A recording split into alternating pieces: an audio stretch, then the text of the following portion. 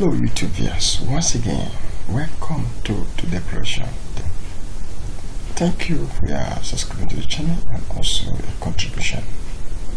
Today we are looking at one of the questions that has been asked by so many people, and I had to make it as a video so that others can learn on it. But I'll answer the question they like.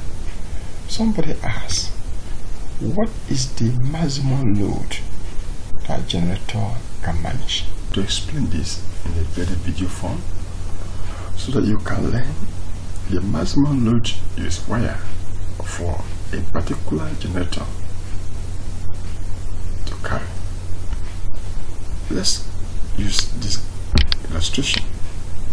This is a graphical presentation of a generator. We have some structure here, which is this is electric generator. This is the electric motor. Now, I have here the power regulator, or you can call it a switch that enable the switching to take place. Then, beside here is the batteries, that enable the initial supply to be carried out. Why? Because the batteries helps to power start, or you can use the snap power source. But what we're talking about here is just for illustration. Now, if you go there, you see what I call the automatic power regulator. Then, if you go typically, you see that there is the feedback between the batteries and then the power regulator. There's a communication point which is very important. Then there's a bed here. This is the bed, which is what you see here, that enable the system to run completely. Then the base, this is the base. This is just an illustration about how this generator system works. Now, the question is now, what is the maximum capacity you can load? Let's use, for instance, you have 10 kVA generator, and then we estimate that the electric motor will take 2 kVA for each running system from the generator, because remember the electric motor feed from the system. The electric motor feed from the system, so the electric motor remove the 2 kVA from it to work on its own.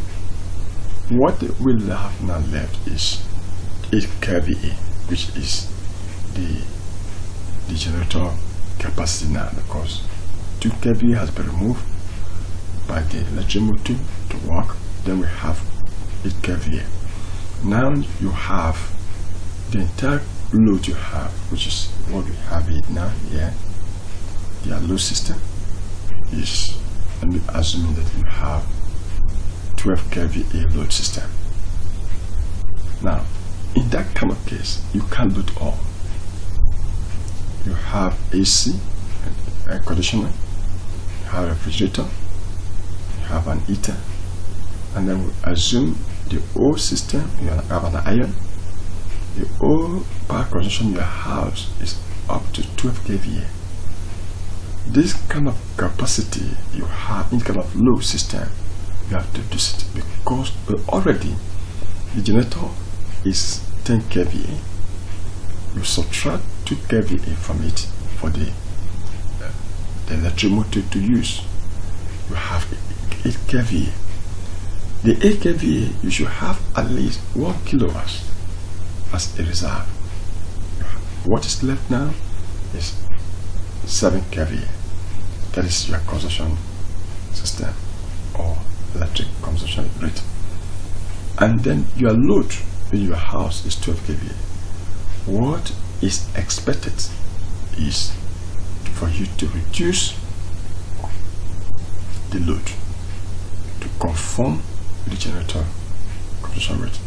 So the question now is that, as it's been asked, what is the maximum load that the generator can manage? The maximum load the generator can manage depends on the capacity of the generator. That's a simple question I can answer. The maximum load a generator can carry, it all depends on the capacity of the generator. So if a generator is that which is 10 kVA, your maximum load should be at least 7 kVA, because 1 kVA should be used as a reserve. So if you have 20 kVA, your maximum load should be at least 17 kVA, because one, the electric motor will definitely get a supply from the generator here. Then when electric motor gets supply for the generator, maybe assuming electric motor for 20 kVA is 3 kVA is what electric motor consumes, you need to have another extra 1 kilowatt as power reserve. It all depends. You can have half of it, have one as a power reserve.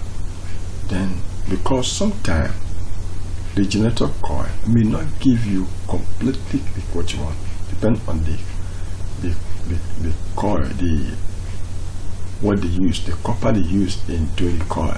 Sometimes you may have 10 kVA as the total capacity of the generator, but the output ratio may be 9 point something kVA.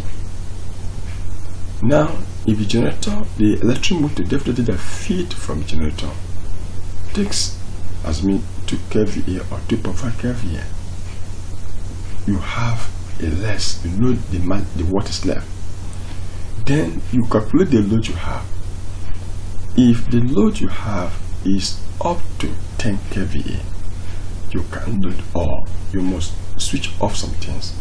For instance, you may switch off the AC when other ones are running, or you can switch off the refrigerator when the AC is running, or you can switch off the heater when the AC and the refrigerator is running. This is how you manage your consumption rate. You cannot load all the generator, you cannot load all the capacity at the same time. You cannot load all the consumption rate at the same time, because the generator may not carry all. And if, for instance, now, let's go to this place now. If, for instance, now, this is the regulator system that tells the operation rate of the generator. By the time this your voltage system, for instance, now this is reach is 200. This 200, it move from 200 to 300, which is the maximum. If you load, if you put more things in your generator, in your house, if you put more things in your house, this bar will go back down, will go down to what? Sometimes to 100, or in between 100, which is maybe 150, or depending on what. So for you, if anything below 100, it will affect the electronic system. It means the generator is validated. So you look at the ratio at which it runs. You look at the ratio of your meter. When I'm talking, in case you don't have tester to test the output, you use the meter to know what you are doing. If the AC voltage system drop so low, what it means is for you to switch off some of your appliances. This is to enable the generator run smoothly. And for you to do that, you look at the capacity of the generator, look at the rate at which it can carry, and then know what exactly you are loading. That is where this matters. Let's take a look at some of the operation which we have made on generator and see how it works. This will help you to understand more. For design, you see the motor here, you see the alternator here, and see the flywheel here. Now, in these three designs, you will know that there are three things in common now, and that is the motor, the flywheel, and the alternator. Now, the bed now link the flywheel and the motor. Now, if you look at very quickly, you see that it is a small size of motor. Somebody will ask, why this small size? Will this small size carry this capacity of this bit alternator? The question is yes. Remember, I said earlier, it is not the size of the motor that determines the production ratio, but what matters most is the RPM at which the motor runs. If the motor runs in a very high speed, definitely it will be able to generate the light required. So it does not really mean if you are using a small generator, like small motor like this, therefore you will not get what you want. No, you can still get what you want. It's not the size. What matters most is the rotational speed, the rate at which this runs. That is what matters most. Now that is what you can see also here. Now you see this is the alternator, and this is the motor, the flywheel, and all this works together in configuration with the structure. And when this is properly done, you will get the result you want. It is easy to get this thing done if only you follow the procedure required for you to design this energy. Sometimes people will say, why is this one difficult? Why is this one not? It's not difficult. It's because you have not understood what is needed to do this design.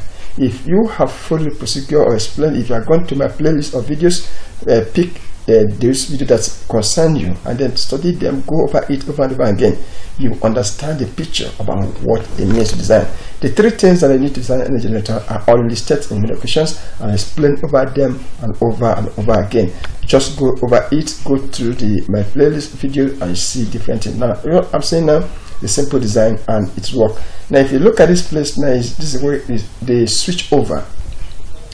What this switch over does is that the switch over enables you to change from the external power source to the internal power source. I explained what external power source is. For instance, if you want to start the generator initial time, you need a particular power to start it on, and that power enables the motor here to run.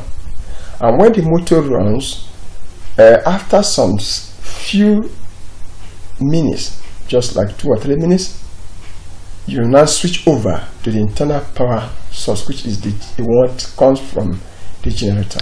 At that point in time now, the switching over is done using this device. That's why you see this device attached here to enable the switching be possible. So you can now see that this is just an easy thing to be done, and does not require some technical work, or anybody can do it.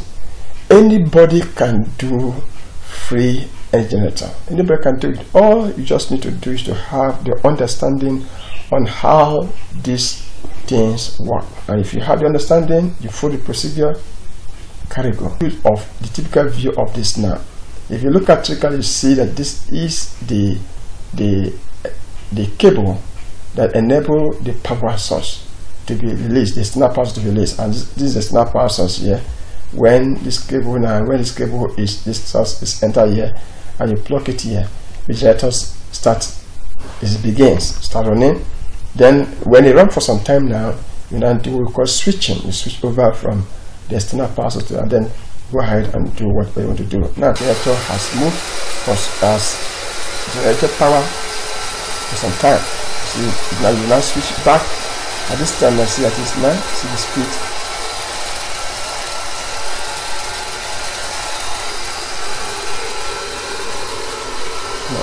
See, let's take a look. Now see, you can see the voltage rate. This is about how many? You see where it is now, to the highest point. That is to tell you the motor is generating, is running at the maximum rate. The rate at which the motor moves is very high. That is why you see this meter indicator move to the end of this a generator of this meter. That's what you are saying now. This is 300 plus 200 plus.